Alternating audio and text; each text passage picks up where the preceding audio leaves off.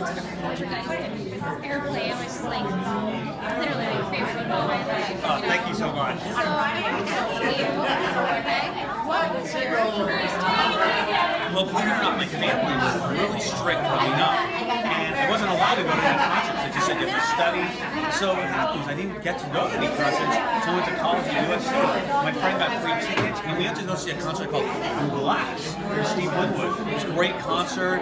It was at the Universal Amphitheater, big venue, but it was kind of amazing because you would think I was in movies that I was like going to, no, my parents are really strict. They were like, to study, and somehow I didn't make it to a concert until I was almost 18 years old. Yeah. So yeah, we saw Glass. It was great. I hung out with all my friends, and we went and partied. And Did you get a shirt?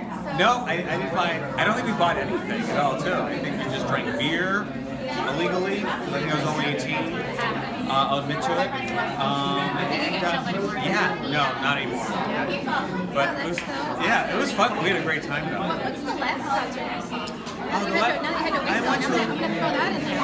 I went to an 80s like collection, like Panorama and all these things. It just brought me all the way back to we saw OMG and OMG. They were amazing because I love that music from my time. It just brought me back because I'm an 80s kid, and it was just so fantastic to see all these people and they're such in great shape. And it was just it brought me back to my childhood. And the thing is, I really wanted to see them as a kid, but I never saw them. So now this is like my second chance to actually get to see these people in concert. Who's your favorite singer, musician, band, singer?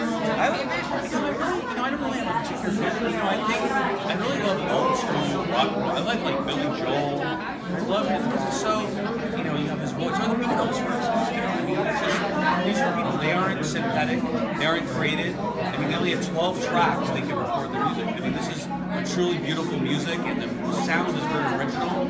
And you can have a great song, but you might not, as a filmmaker too, you can say, is it a unique kind of sound? Is it original, and does it work for your period? And is it groundbreaking? And bands like the Beatles, really did that.